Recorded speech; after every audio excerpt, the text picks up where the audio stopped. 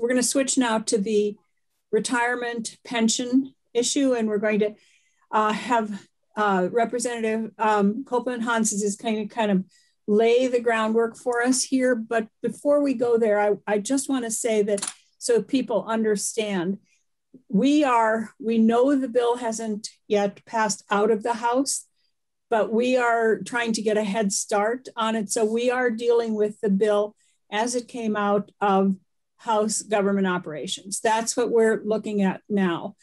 We started a walkthrough yesterday with Becky Wasserman, got through most of the section on the governance, have not yet had a walkthrough on the task force.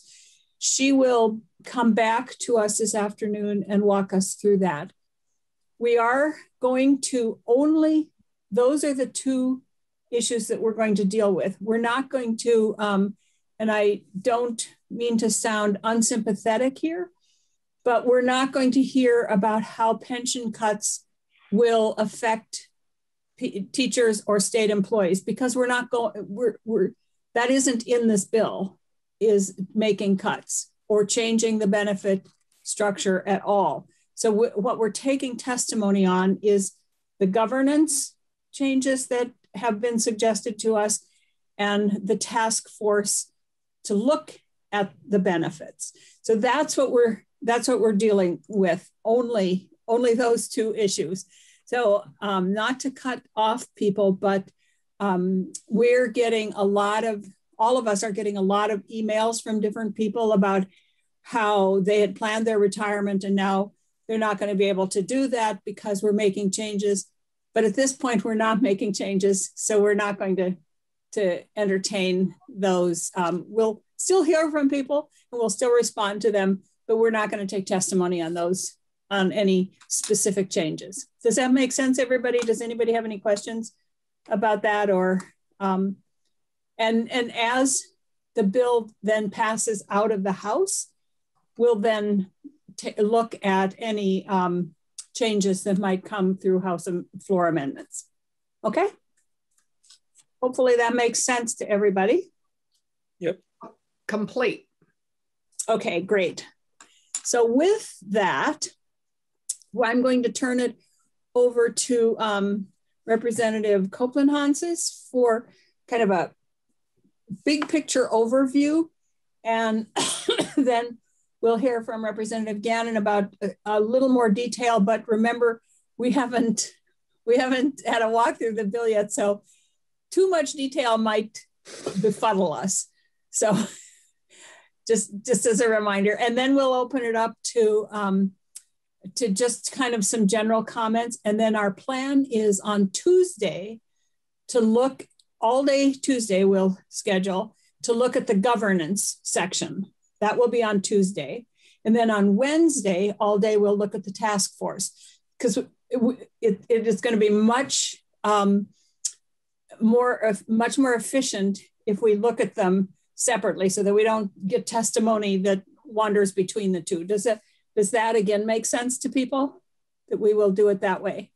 So Tuesday and Wednesday, you can plan on Tuesday for governance, Wednesday for the benefits task force. Okay. All right, unless anybody has any questions for me or comments or wants to shut off my internet, I'm going to turn it over to Representative Copeland Hanses. White, and thank you for giving us a few minutes today to talk about the work that we've been doing. I know that you can appreciate the intensity of this topic, and I think the way you're organizing yourself will hopefully allow you to focus your conversation. It sounds like a very good plan. You know, I don't think I'm telling you senators anything that you don't know, but the reason why we're here having this conversation this year is because of the ballooning ADEC payment, the state's obligation to cover the unfunded liability within the pension system. And to understand the urgency of the moment, you only have to look at the rise in ADEC payment over the last 2 fiscal years.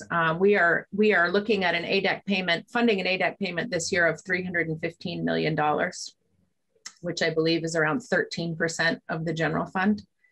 And that 315 is 96 million higher than it was in the last fiscal year. And at that rate of growth, you can imagine how it will consume state spending.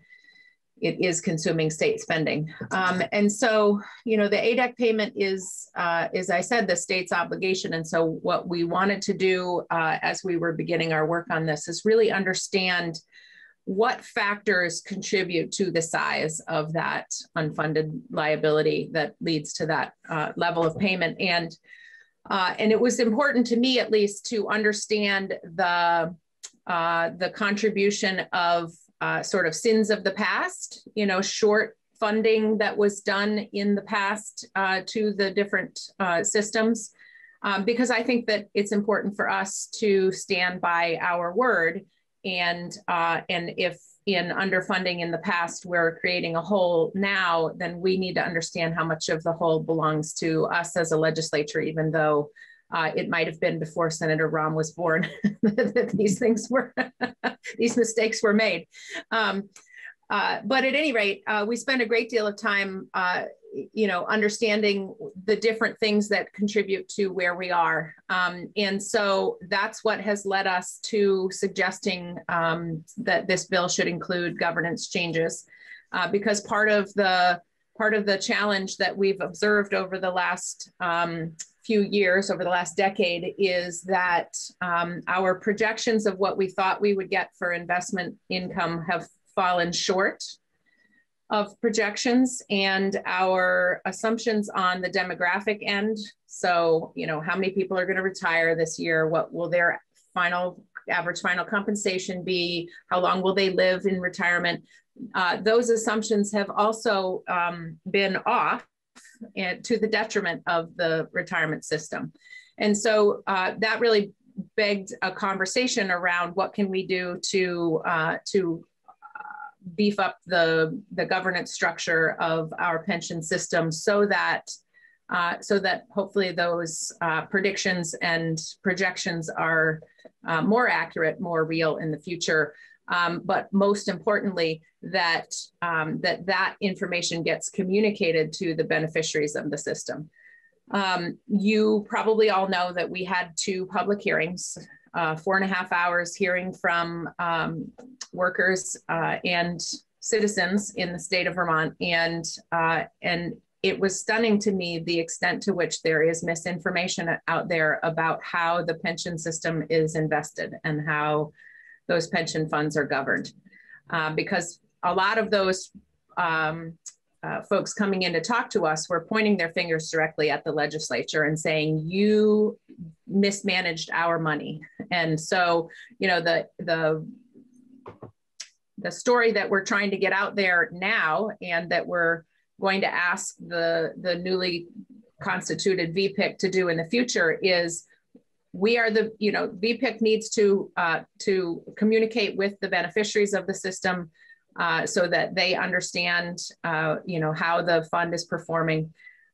We need greater transparency, and we need the beneficiaries to understand who the entity is and how they elect people to sit at that commission level to make those decisions.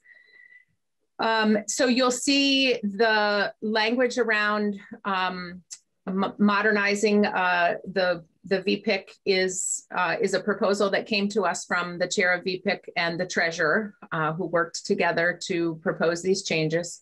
And we have tried to the greatest extent possible to listen to the feedback that they've given us about how they believe moving towards a more independent pension investment commission will allow them to strengthen their performance in managing the funds. And so that's what you'll see, or you've already seen. You've already gone through that part of the bill? We have gone through that part of the bill. Okay, great. So I don't need to talk a great deal. We made it up to 14, page 14. Well, yeah. I mean, we went through most of the governance structure. Yeah. So you'll see independence, you'll see transparency, you'll see reporting, and more frequent testing of how we're doing on our assumptions.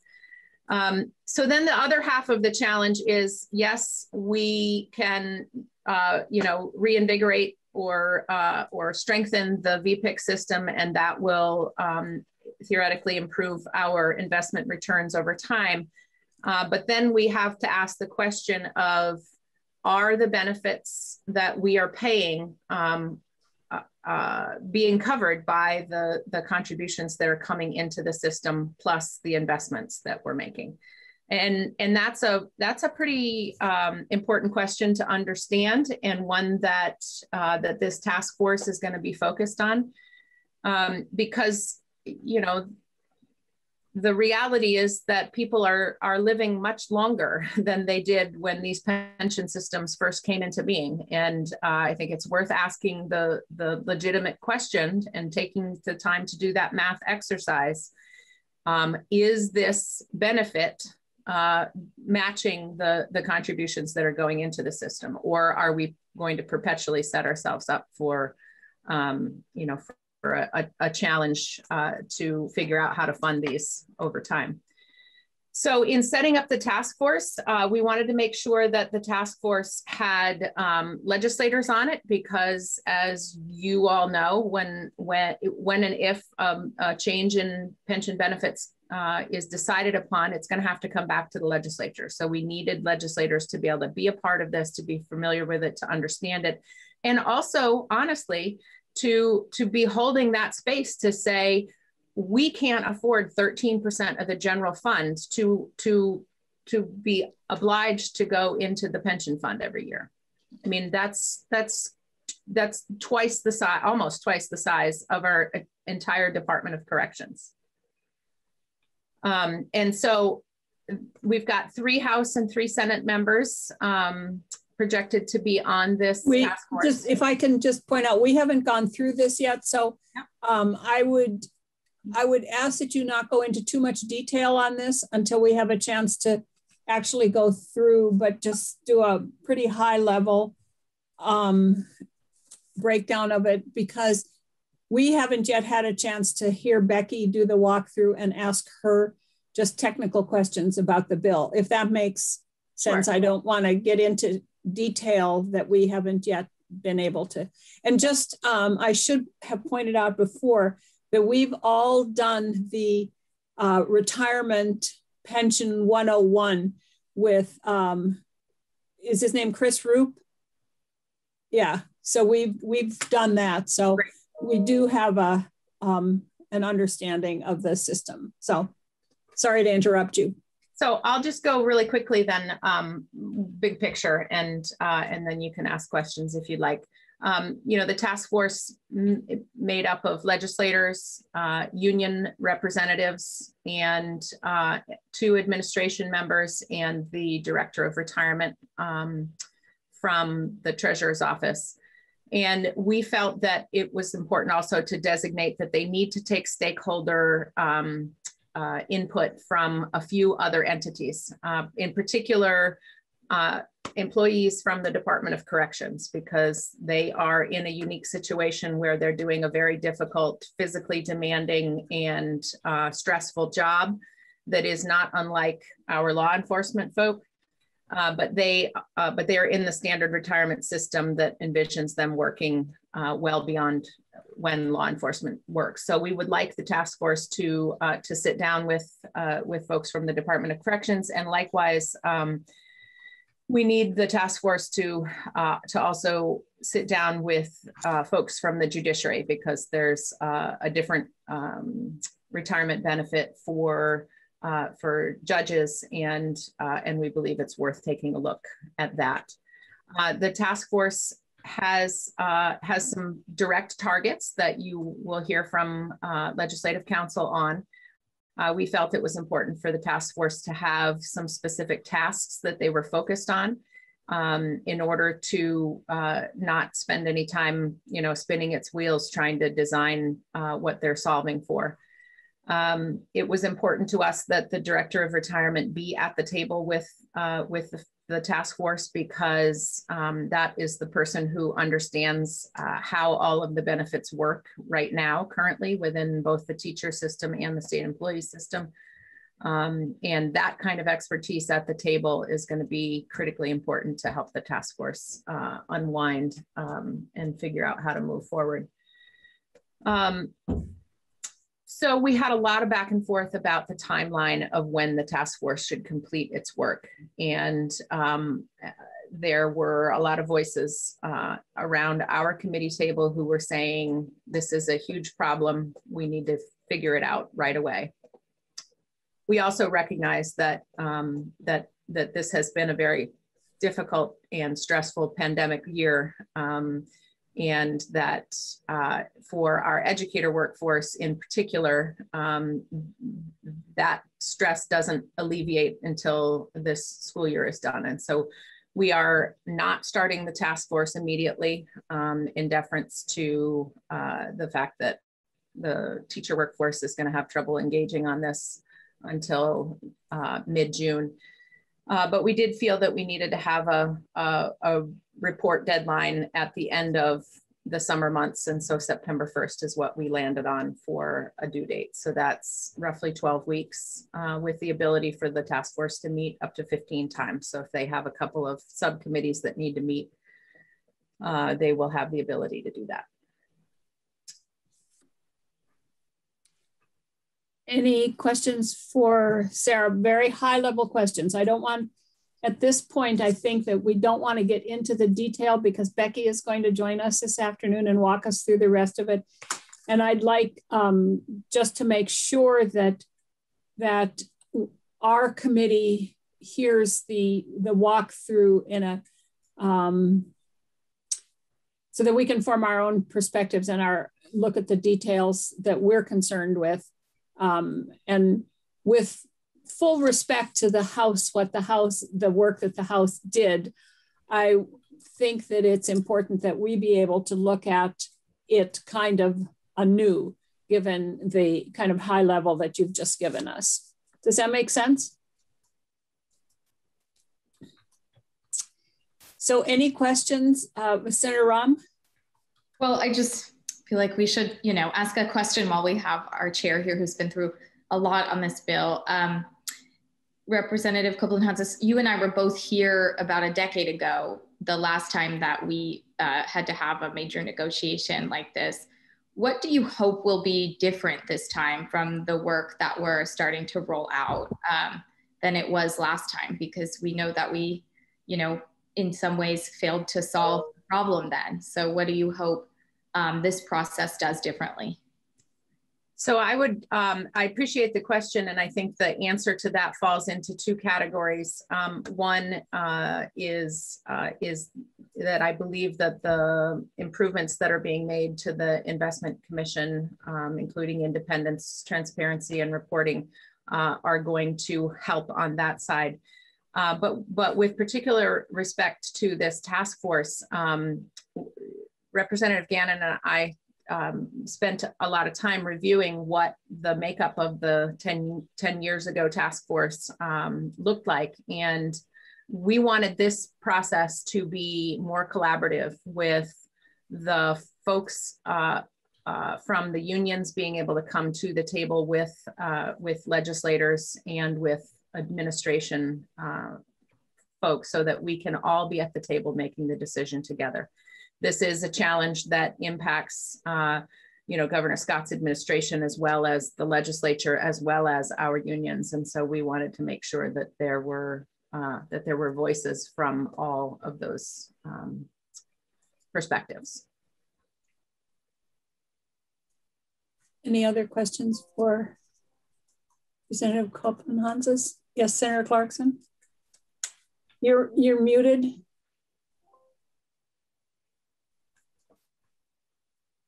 Thank you so much for the work that you guys have undertaken. We appreciate you teeing it up for us so well. And I'm just curious, given that we're probably not going to have time to do a public hearing, how many people did you actually hear from in those two hearings? So the first hearing was 2 hours long. I think we heard from 32 or 35 people.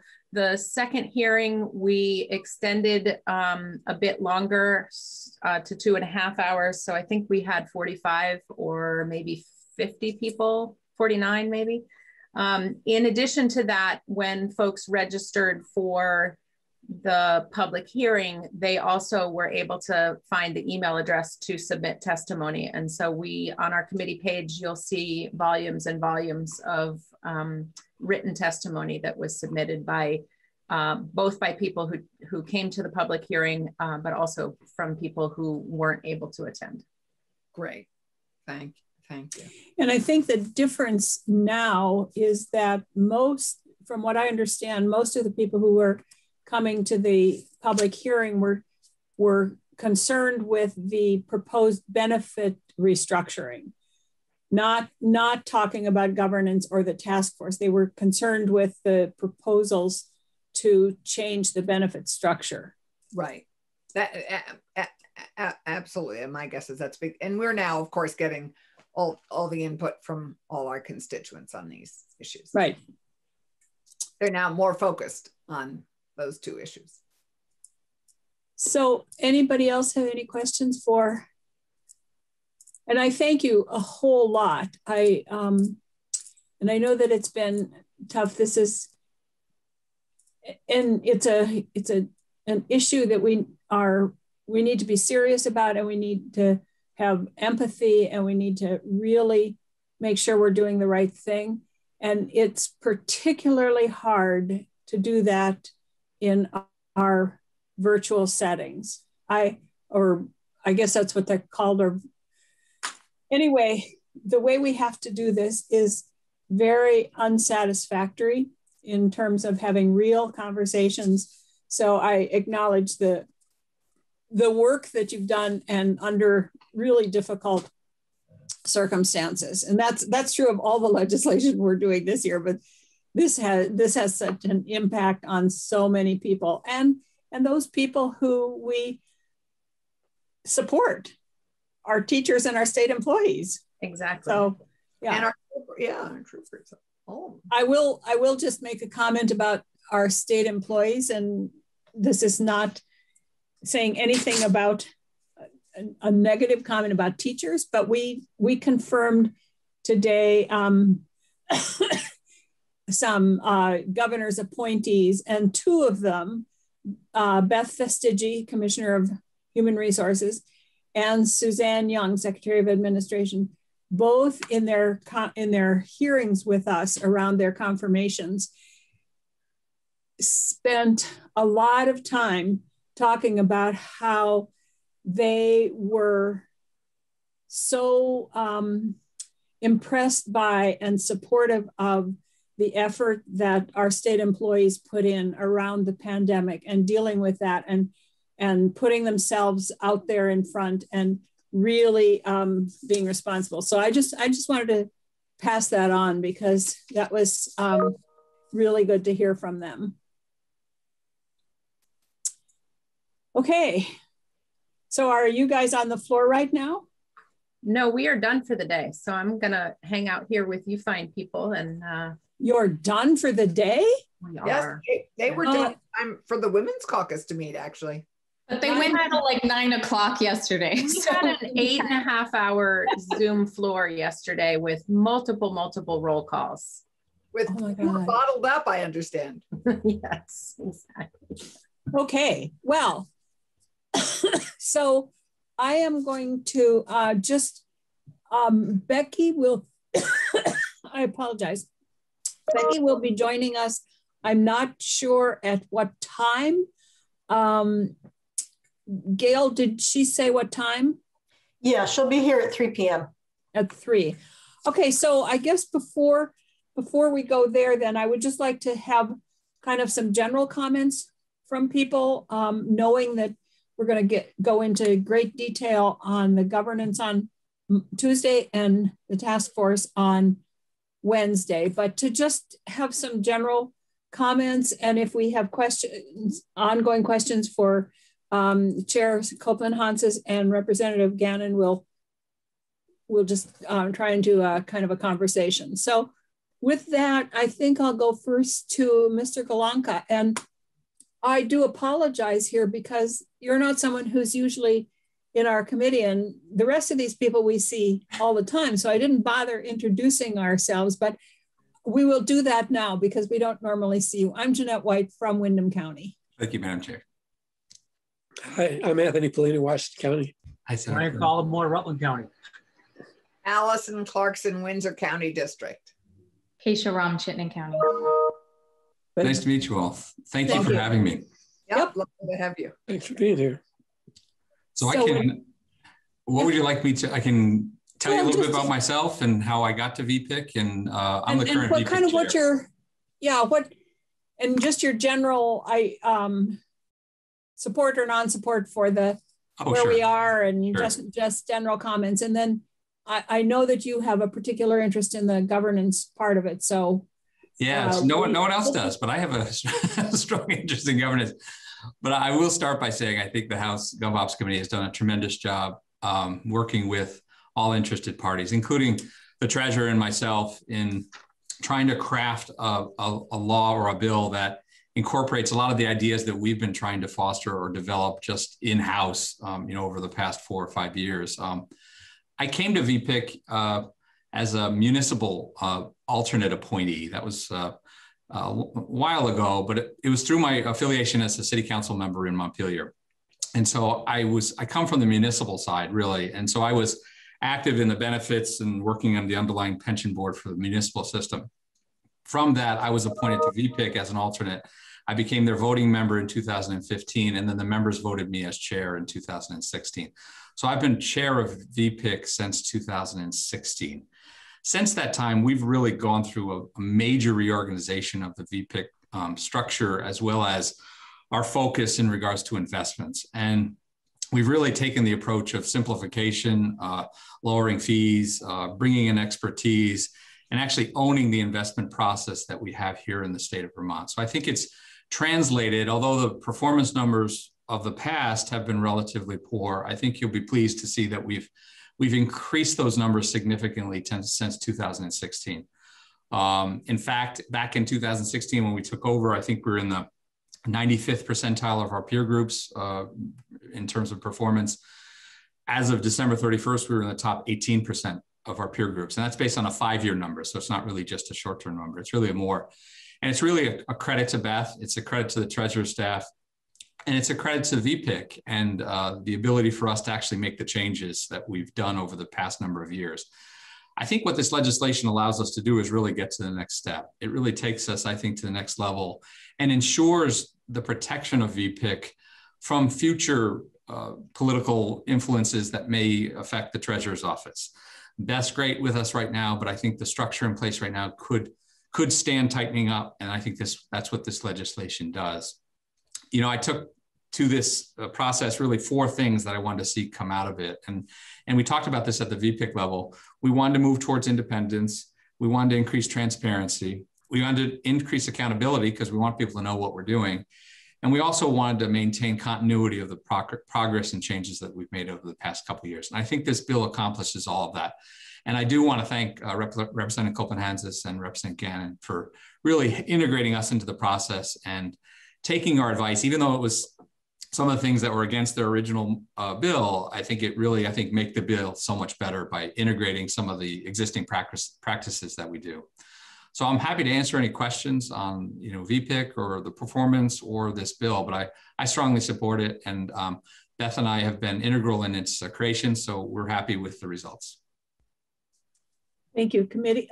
I'm going to make a suggestion here for the committee members that in order to expedite the kind of questions and answers that we might have from people as they come to us to talk about either the governance or the task force, that when Becky walks us through the rest of it, we will definitely have some questions. I've highlighted a bunch of places where I have questions. I either need more understanding about this or why did we do it this way? That if you would send those questions to me, I will make sure they get on our committee page for Tuesday, so that when Mr. Galanka and Steve Howard and Jeff Fannin and Mike O'Neill talk to us, they have, and the treasurer and all the other people who are going to talk to us, they have those questions in mind, that those are things that we've already highlighted as concerns. Does that make sense, committee? I mean, we'll still have time for questions and answers, but if we can give them some heads up for what some of the questions and concerns might be ahead of time, I think it would expedite it, and it would help them to know where to focus. Does that make sense? Yes, I think that makes some sense, as long as we reserve space for inspired new. Oh, I'm not saying that that would be the end of it. I'm just saying that if we all have well, that's all. I'm not saying we're not going to have questions and answers, but it will give them a heads up to what questions we've already unearthed. Okay, Senator Rahm? I think I understand that. This kind of going from the previous governance structure to the new one is something we went over with Becky. So I didn't know if I could ask Tom a question related to that, just as somebody who was in the past, is in the current governance model. You want to ask him right now? I'll be happy to. Sure. Yeah. Okay. It just struck me, I was kind of fixated on it, so it could be immaterial, but it looked like certain people were compensated for their role, and it sounds like a very big responsibility. And other people, if they were public employees, were not compensated. And I just wondered, it felt like a big difference between who is a public employee, who's salaried, who makes a lot of money, and who might participate, who doesn't make as much money. Would you say that in your role, it feels like you receive compensation that's adequate for the work that you do on that? Over the past 2 weeks, I don't know if I'd say that, but you know, I left that to VPIC to decide. It's in statute that they could pay me, and they've elected to pay me. I'm the only paid board member or member of the VPIC board. VPIC does have 3 paid staff, so I don't know if you're aware of that. We have a chief in. Number of years ago, we used to have a director of investments, and we expanded that role to get a chief investment officer. So we brought in a former chief investment officer who ran a large endowment fund. He ran the Hershey Trust. And so we brought him into the state of Vermont. We were lucky to be able to bring him in. And he's helped us tremendously in regards to bringing a more in-state focus from our investment staff. We also have 2 other employees that work in the treasurer's office that are strictly dealing with investments. And they're terrific. But we run this on a 3-person shop, basically. I know Treasurer Pierce has always said she's asked for 1 employee per billion. Well, we're up to 5, so 5.5 billion, but we only have it on 3. So maybe that's why she wants us to go independent. She doesn't want to deal with us anymore. But I think the internal staff is the key to this independence, is to figuring out how we run this. They're the only compensated members of the treasurer staff. I guess my question was kind of, do you feel like there's reasonable offer of compensation for people to participate as commission members, given? Well, that's an interesting question. Should commission members be paid? I personally think they should, at least at a more level than a de minimis, daily rate. At what level, I'm not really sure. We plan on having a compensation study over this upcoming next couple of months, where we've already commissioned that, and that's part of the bill that will have that done by January. It's an interesting question, because you do have difficulty getting people volunteering, particularly as you expand the board. Getting people to commit to. It used to be when I first started with VPIC, the meetings were a day or 2 full days. We've limited that, so they're much more efficient. And the agenda, we usually have half a day meeting every month, and then we meet as needed. But I do believe that's an interesting question that should be explored in this committee review. But we don't. I don't know. I personally say yes, we should pay them more, but I'll wait till we hear the report and make a final decision. Thanks. And while we have you, I have one more question. I think there's been some spirited debate about how well our returns are doing, how well our funds are doing in terms of the returns we're getting. And I think the last thing I saw was Treasurer Pierce saying we're doing well for a small state of, some size. Like it seemed like, yes, that's probably true. But, how would you characterize the ways in which you all have tried to measure performance, boost performance, look at what other states are doing, look at like pooling or anything regional? Like how would you characterize the success of the returns? Well, we compare ourselves against funds that are $1 billion to 10 billion. So we're right in that middle of that range. And I think we compare, I'll check the latest number. I have it on my other screen. It doesn't say how many are in that benchmark, but it's a significant number. We utilize RVK as our investment consultant, and they're a national, one of the top 5 national firms for investment consulting work. So we complement our staff with our work with our investment managers or our investment consultant. And this is the benchmark that they've set for us. We haven't tried to change that. We've tried to keep it as neutral as possible so it can be comparable over time. But if you want to know the real performance, I can send you the most recent report. I think it's up on the House page. Through February, our 5-year number was up 10.36%. Our 10-year number was up 7.07%. So yes, it's somewhat time endpoint sensitive. So it's hard to really, you look at last June in the middle of the COVID crisis where markets were down, it looked worse. And that's where we lock in the data value for the actuarial report. So it really is endpoint sensitive when you look at that number. So you can cherry pick different dates and say either are better or worse. I like to look at key dates, whether it's fiscal year end or whether it's December 31st, and then you can have a good comparison against your peer group. But I'd say we're doing a lot better than we were. When I first stepped into this, we were relatively poor versus our peers. And I don't want to blame that on old VPIC. I just don't think they had the resources in place. I don't think they had the structure in place. They were taking advice of a lot more Wall Street firms, and we had a lot of complicated investments that charge us a lot of money. And those were all drags on investment return before 2016. We've ended up lowering our investment fees by about 37% if you go on a basis point basis. And so we originally, back in 2016, we're paying about 63 basis points. And a basis point is a fraction of 1%. So right now we're down to about 41 basis points. So we've really made a concerted effort to index where possible.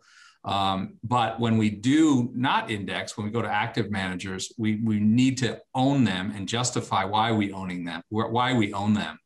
And I'll say one of our probably more expensive investments is actually a local firm up in Burlington that has done the best versus their peer group. And we probably pay a little bit more for them than our index products. But,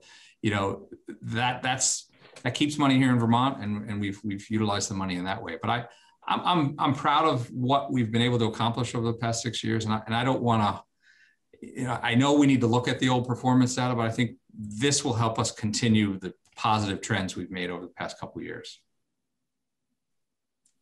Thanks. And just so that I'm hoping that you will be with us again on Monday when we go into depth on the proposed governance structure. Tuesday. Was that Monday or Tuesday? I'll be happy. Sorry, Tuesday. That's the beginning of our week. So yeah, Tuesday. Yeah, I'll be available Tuesday. Sorry about that. Unless there are more questions right now for Mr. Galanka. Actually, oh, yes. I don't want to take us off on a tangent, but if you could just speak briefly to the benefits of independence. And I wonder whether around the country. I'd rather wait until we can talk about that on Monday when we can go into detail on the proposal, because we're going to spend all of Tuesday talking about the proposed governance structure. So we'll be going into detail with Mr. Galanka and the treasurer and all the others concerned about the benefit of or non-benefit of independence. Right. Is that okay? Sure. Okay, thanks. So I would like now, I think, to jump to Steve Howard. If you would like to have some comments. And again, remember, we're not talking about benefit structure. So take it away.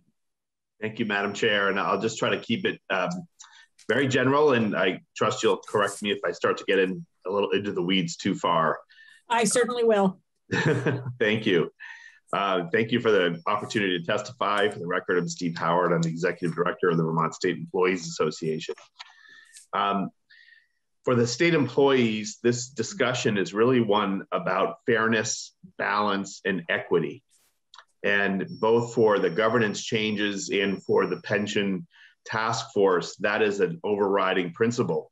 I think if we've learned anything in this process is that the process really matters. And unions are used to a process where the workers are seated at a table with the management and they have equal power. They are full participants in the process. And we've been able in that time, during that the collective bargaining process, to come to agreement with the administration, with administrations of both political parties over contentious issues, big contentious issues. So the process really does matter. And so as we look particularly at the pension task force, the overriding issue is whether we're going to have an equal seat at the table. What we asked for in the House and what we'll ask for in the Senate and potentially on the floor of the House next week is that there be the same number of labor seats as non-labor seats.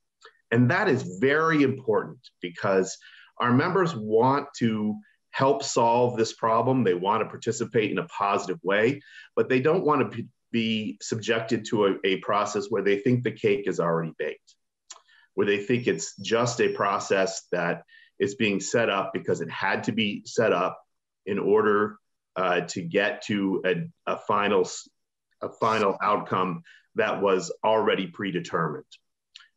That's not what we're used to in collective bargaining. It's certainly not even in the legislature what you're used to when you have a conference committee. You can imagine if there was a conference committee on a bill and the House got 4 members and you got 2. It just is a very important part of this discussion. And our members are ready to have this discussion, but they don't want to be part of a political process that looks to them at this point like just a political operation that's been set up to get somewhere where the leadership wants to go. We think there has to be a give and take and equal power and balance in order for the process to have credibility. So that next fall or next January, potentially we have an agreement that we can all work together to implement rather than being at crosshairs or in conflict because we felt like something was done to us unfairly. So I would just leave that with you. We also think it's very important that it be tripartisan, that we not make this something that is controlled by one party or another, but that it be tripartisan, that we include all 3 major parties that Vermonters have sent to the legislature. It's really important to our members that be part of the process. The other, I think, important part that is consistent with the membership of the task force is that the task force not have prescriptive language in it that says what the outcome should be or what the goal should be. That the goal be left up to the task force to decide. Right now, the bill that's in the House that will be coming over to you says very specifically exactly what they have to do. And that seems like not a good idea from our members' perspective. That's not really allowing them the freedom to use their knowledge and their skills and their ability to negotiate to come up with the best solution rather than the solution that somebody wants now and is just willing to wait until next year to get it. So that's really important, particularly around the benefits. That's another point that I think I would point out. This is the Government Operations Committee. I don't have to tell you that we have a hard time now recruiting and retaining state employees in very difficult positions in state government. Our pension system is 7%. The benefit from from the state employees pension system is 7% less than the national average now. And so it's really important to have that in mind, that if we reduce those benefits significantly, the 30 vacant state trooper positions, the nearly 100 vacant correctional officers, the millions of dollars we spend on traveling nurses and IT professionals, that is really going to get worse because the retirement is so, I think one of the things we heard in the public hearings, and I hope the House members have learned, and maybe we can impart that knowledge with this to the Senate, is that retirement is aspirational for state employees. Every day they work in jobs almost nobody wants to do, difficult jobs in which their life is in danger. And they aspire to the day when they can retire with dignity. And when you have a process that locks them out or controls what is done, and you cut that benefit too substantially, you not only squash their dreams and their hopes, but you create a situation that has broader implications for state government's ability to deliver public services, and in this case, public safety and other really valuable and important provisions. The other thing I would just say is it's very important to our members that this not all fall on them. This was not the changes in the assumptions and the situation that we're in isn't one where you can just cast blame, to legislators or to state employees. It's not that simple. We've been very clear with our members that, at least on the state employee side, that the legislature has always funded their pension, and that, in fact, in the last few years, they put more in than what was required. It's not the state employees' sole responsibility to solve this on their backs. And so we asked the House, and we would hope that this process of the task force would spend significant amount of time on a dedicated revenue source, because one-time money is helpful. It's just not that helpful. Having money, as a treasurer said to us early on in the fall when we started talking with her, spending 2 or 3 hours twice a week at least trying to find a solution. You could put one-time money in, like the $150 million that's being held in reserve. It doesn't really make as big a difference in the unfunded liability as if you were to dedicate a revenue source. The state of Colorado has dedicated the revenue from their the leases on their ski areas to the unfunded liability in their pension system. That has got to be a centerpiece of the outcome. It can't just be on what benefits we're going to cut for state employees and how much more can we take out of their checks. It's got to be also an acknowledgement that we have to have a dedicated revenue as part of that solution. I think the last thing I would just say is transparency is really, really important. And one of the things that we asked for, and I think it's probably going to be just sort of common sense, our members, one of the silver linings of doing this in COVID, which you couldn't have a worse year to have a proposal like this than one in which our members are at the tail end of having led the state of Vermont through a pandemic. Our members are exhausted. I suspect the teachers would say the same thing. This has been an incredible roller coaster for them. But one of the silver linings is that they watch the legislature on YouTube and they are able to see what's going on in their state house in a way that they haven't really ever before. So it's very important, I think, that every single one of these 15 meetings, if that's the number we settle on, that they be on YouTube, that they be publicly available in a way that's accessible to people who work 12 or 16-hour shifts and who might be watching it in the middle of the night. That's just another point that I would make. So So right now, we cannot support the bill as it passed out of the House Government Operations Committee. We don't think it's fair and balanced, or balanced and fair, however you want to say it. And we think with just some slight improvements of just balancing out the membership, taking some of the prescriptive language out, we could have a process that we believe in and that could actually have the credibility that would lend itself to a real solution that the legislature could consider next year. Thank you. Any questions for Steve? And I just want to make sure that you understand we're not getting into detail today about either of these two, because we'll be getting into that detail on Tuesday and Wednesday. But Senator Collmore? Thank you, Madam Chair. And I think I can stay high enough in terms of my I chose the wrong word. So again, Steve, without getting into specifics, and I know how many members there are going to be or potentially could be on the task force, how would you characterize the imbalance right now? And I don't mean... I'm going to ask us to wait with that question until we've actually had a chance to walk through the section that deals with the task force, and then for Steve to answer us, because we haven't even walked through that yet. Many of us have read it, but I think that's a detailed question that we need to leave for Wednesday. I'm sorry, Senator Collmore, but I think that is asking him questions that go beyond. I have some thoughts about that, but yeah, all right, that's fine. Okay, Senator Rahm. I think this is high level enough. I feel like the chair is going to like disappear from no, I just want to make sure that we still have to hear from Jeff Fannin and Mike O'Neill about their initial reactions and where they are. And then Becky will be with us and walk us through.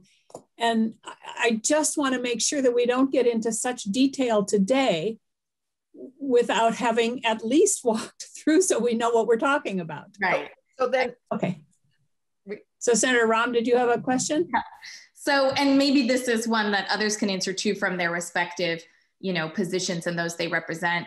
I think it strikes people when we hear 13% of our budget is going to, fund our retirement system. But at the same time, a lot of our money goes to personnel. So would you say that's pretty normal around the country? Is there a reason you think we might be an outlier in how much we're spending on retirement, or is that just a natural byproduct of us spending the necessary resources on personnel? I think that's a very good question, Senator Rahm, and I'm trying desperately not to disappoint the chair, so I'm going to be very careful about how I answer this. The sky is not falling. We are not in a crisis. The pension system isn't going to fail tomorrow. And that is, I think, an important thing to remember. There's $5 billion in assets. And in 2010, we entered into a plan to pay off the bulk of the unfunded liability.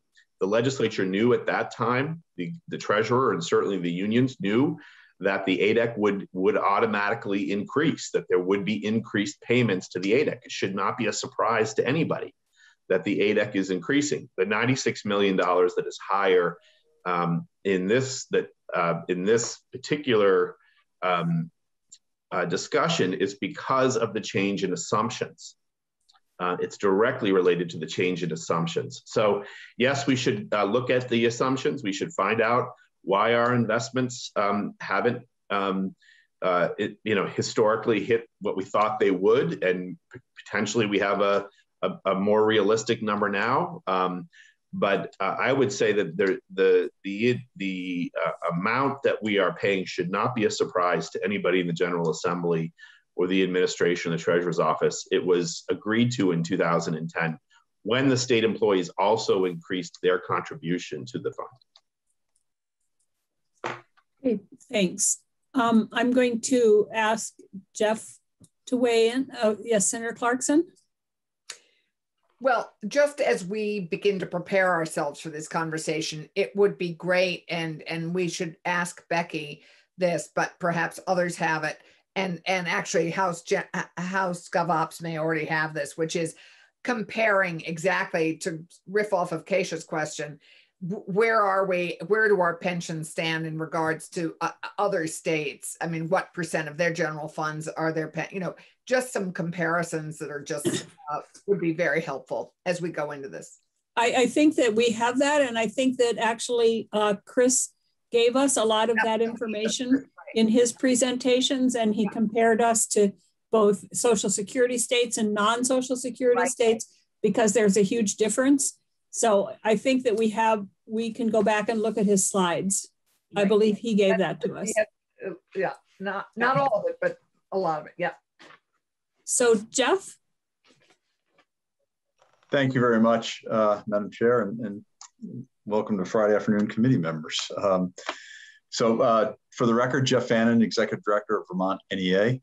I thought Steve did a nice job summarizing, so thank you, Steve. I'll try to stay at the high level and not go into the weeds and get weed whacked in the process. Sorry about that. No, it's fine. It's appropriate because you haven't had a chance to go through it, and we've been on the House side going through it a lot, and so we will quickly get into the weeds, and that's not where you need to be right now. That's understandable. This is a complex topic, no doubt.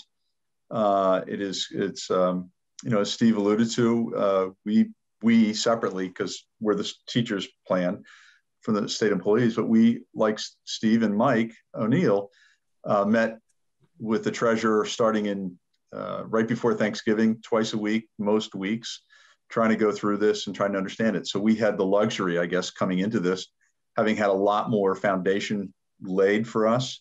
So I can understand your need to get up to speed and not get too far into the weeds before you get that. So if I go there, please pull me back and I'll stop. I will.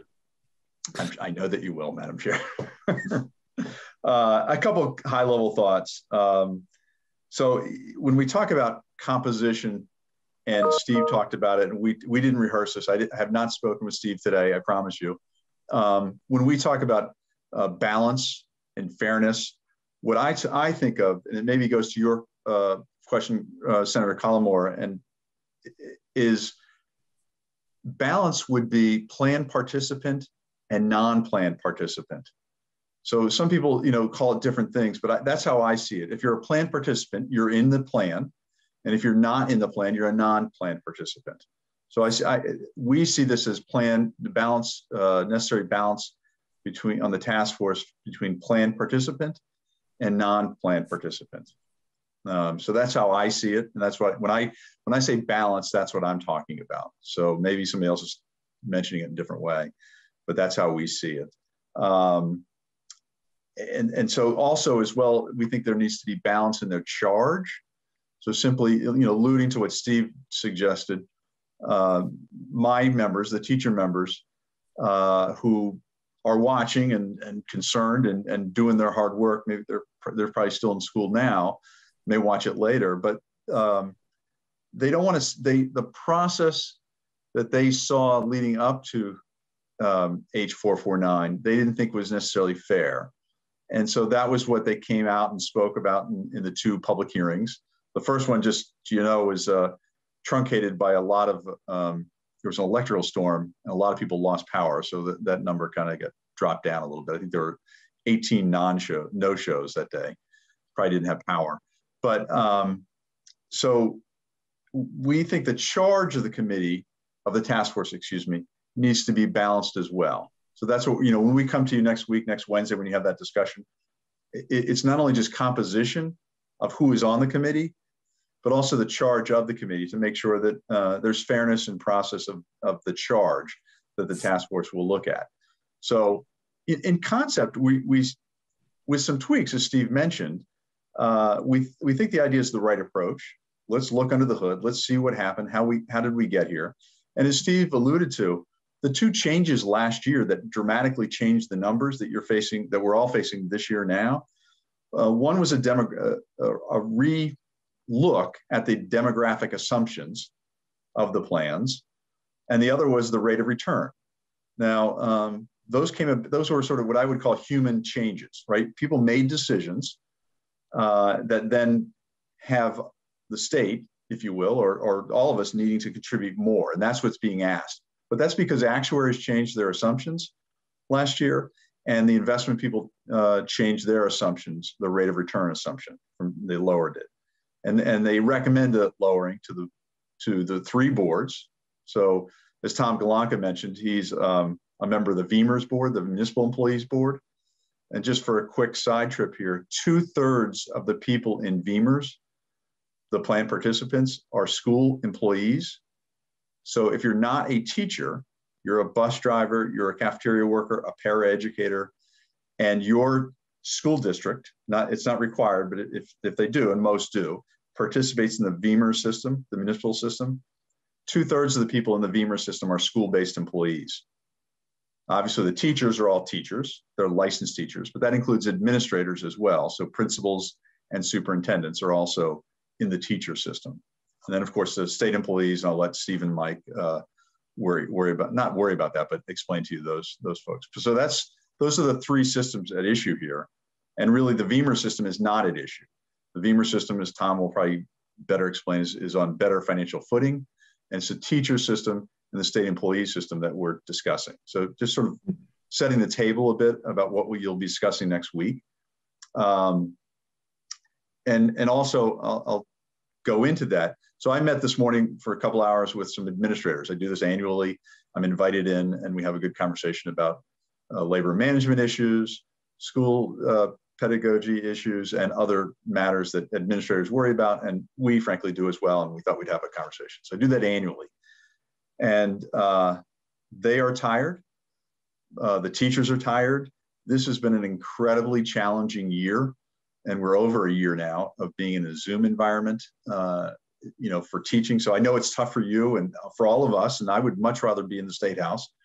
But to teach kids, part-time, not part-time, but some kids are there on Monday, Wednesday, some are there Tuesday, Thursday. It's a hybrid system. A lot of the elementary schools are in full-time, but some segment of those kids are being taught via Zoom or otherwise, other platforms, because for whatever reason, they can't be in school or don't want to be in school. So there's a variety of different settings that teachers are operating in right now.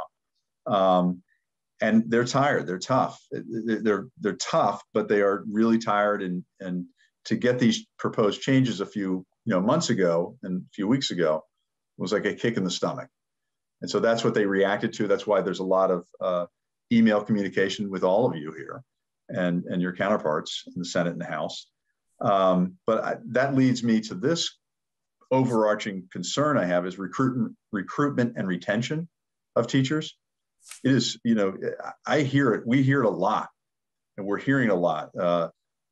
Superintendent in Slate Valley, which is over on the western side of the state next to New York, Slate Valley, Fairhaven, 40, I think it was 39 vacancies. Teachers have options on the border, particularly. They go to New York and make more money in salary and in benefits, including pension. Massachusetts, the same. Now, they're not a Social Security state, so they don't contribute to Social Security. So it's a little different there, I admit that. But New Hampshire as well. So there's a lot of people who are looking around and deciding whether they want to continue to teach. And I think one of the demographic challenges the actuaries readjusted for was that people weren't staying in the teacher system, as long as they used to. And so by potentially lowering their benefit and asking them to work a little bit longer and pay a little bit more, I'm not sure we're going to address we're not the doing problem. that. We're not talking about benefits. I understand, but looking at it is going to possibly exacerbate a problem that it probably will, but I don't think we should assume that we're going to go anywhere. I know. So, but all I'm saying is the recruitment and retention issue, I think, needs to be part of the task force's mission, because it's part of what is the reality on the ground about the pension system. So I think the task force should look at that. And Steve alluded to it, the state system has not been underfunded, but the teacher system was up until 2007, 25 of the 29 years, dating back to 1979, the teacher system was underfunded. In some cases, 33% of what the actuaries recommended. I think it was 38% maybe. But so that's, you know, sort of reverse compounding. We think that needs to be baked into the task force mission to look at that and incorporate that into its thinking. So, you know, those are sort of the high level. And finally, I'll close with, we did, as Steve alluded to, we very much were participating in the discussion back in 2010 and 2014. So teachers then were asked to pay more, work a little bit longer, but we were able to achieve a balance in what was asked of them and what was asked of the state. So everybody gave a little bit and got a little bit, if you will, in 2010. And then in 2014, we made some moderate changes again. So we think that's the right approach. We appreciate, I definitely appreciate Representative Copeland Hanses and Gannon's efforts in the House. The bill's improved from what it was. I still have some tweaks along the way, and we think we can do that here in the Senate, maybe if it doesn't happen in the House. And so I thank them, the House members here and in the committee. They did good work. It's not easy on Zoom, and we hope to continue that good work here in the Senate with you and make some refinements as necessary, assuming it comes out of the House next week, as I think we all do. So we will be back. I appreciate knowing now in advance the governance on Tuesday, task force on Wednesday, and we'll prepare accordingly. Thank you. Good, thank you. Yes, Senator Rahm. Thanks, Jeff. As you were talking about what the task force should be looking at, it made me think of externalized costs of reducing the amount of savings people have when they're older. And I think we see that particularly for older women. They are more likely to slip into poverty and have their fixed income not meet their basic needs. So I just wonder if you forwarded any thoughts like that to the House committee on the experience of having 75% of teachers being women and that impact that could be had on the externalized cost to our state of having them have less income.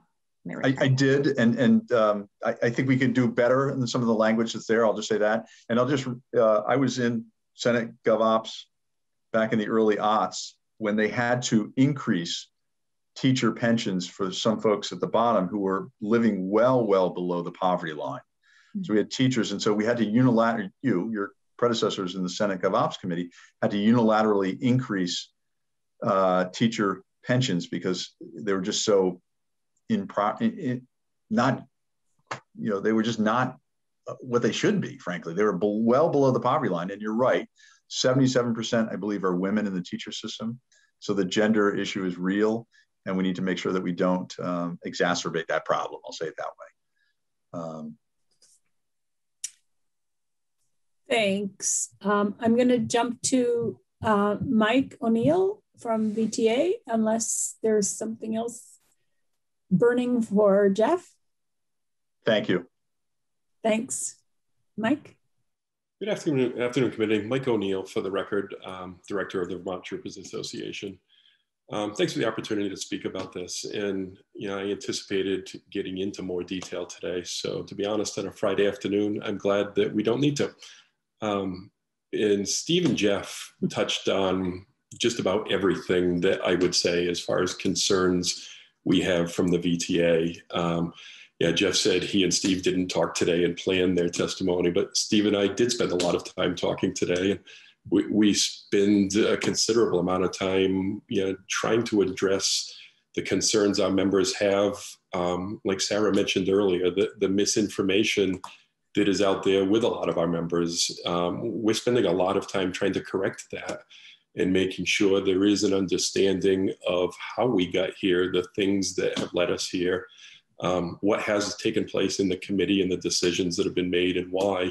And we appreciate the point that this is at, where we are talking about a task force to look at what the recommendations should be as far as what savings should be looked at, what the benefit changes, if any, should be, or how those should be structured.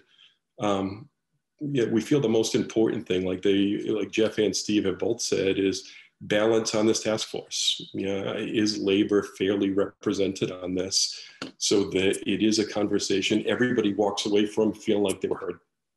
Whatever conclusion the task force comes to and whatever recommendation is made, we're going to have another reaction next year from our members. And our hope and goal is that it's one that they're in favor and support of, whatever the task force recommends.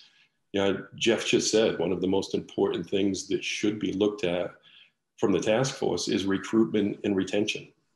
Retirement benefits are expensive, but what is the cost of doing damage to the workforce that may take years and years to recover from?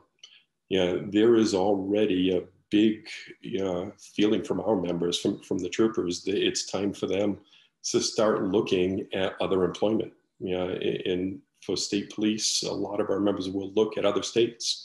For state employees, they may look at the bordering states, the same for teachers, and it's not that hard to go across the border. For law enforcement, we're already facing a crisis in trying to recruit and retain the people we have. It is not a profession right now that is easy to attract people to.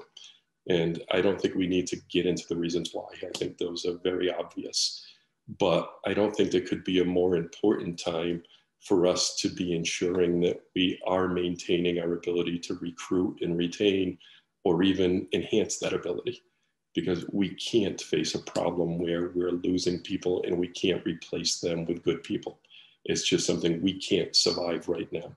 And I know Steve and Jeff are thinking the exact same thing. That's not unique just to law enforcement. We just happen to have a big problem with that right now. So whatever the task force recommends, I think that has to be a huge part of what they're looking at is, if we make changes, what does that do to our workforce? And is there a cost to that? Because we can't afford not to look at that. I think that's all I need to say for today. I'm looking forward to getting into more detail on this next week. Thank you. Any questions for Mike right now? I will say that the whole issue of, and this isn't just related to this, but I just given the what we were doing right before we got here, recruitment and retention is an issue in almost every profession in Vermont. And we just heard for those of us who live in border communities, it's particularly an issue. And we just heard from our EMS people this morning, for example, that they just lost 4 paramedics to Massachusetts because we can't pay them. So and that's happening on the western side of the state and on the eastern side of the state. And so it's a huge issue. We can't solve all of those problems, but we will address them where we can. And this is one of the areas where we have some say in that, but it is a huge issue for all professions, nurses, lots of people, so. Okay, I have committee. Oh, it's Senator Rahm. I feel, I just don't know where the conversation will go next week. So, it's going to go into a lot of detail. Believe me, we're going to have 4 hours each day. As we look at maybe ways that this task force can be kind of, I don't know if I want to say visionary, but like really look at, quality of life and how it relates to retirement age, et cetera. I was just struck by, obviously troopers were particularly concerned about the age change. I'm not getting into what was in the past bill. Sorry, Madam Chair.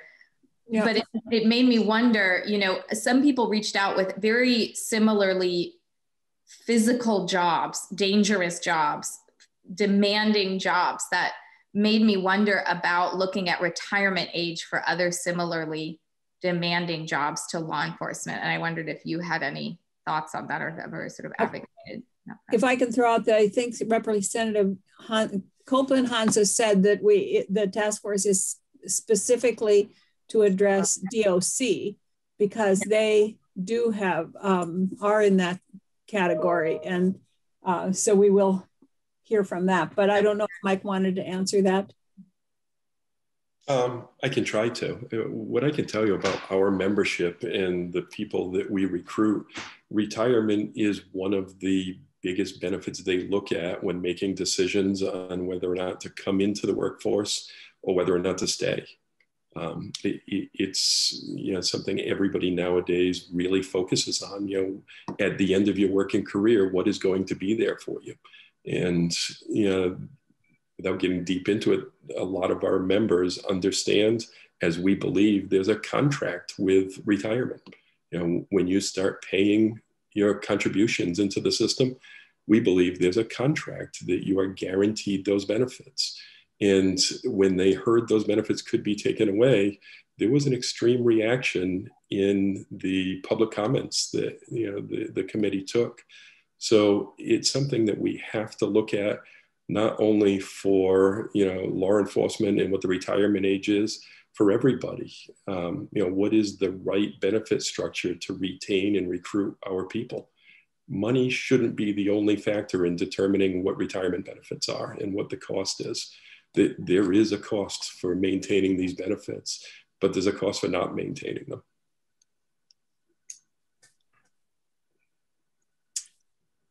Okay, thank you. And please feel free to stay with us, as I see we've been joined by Becky, to stay with us as she walks us through.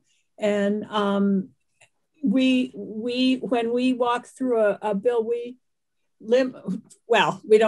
try to limit our questions of the drafter to questions of technical concerns or what this actually means, because the drafter of the legislation is not responsible for the why did they do this or why didn't they do this.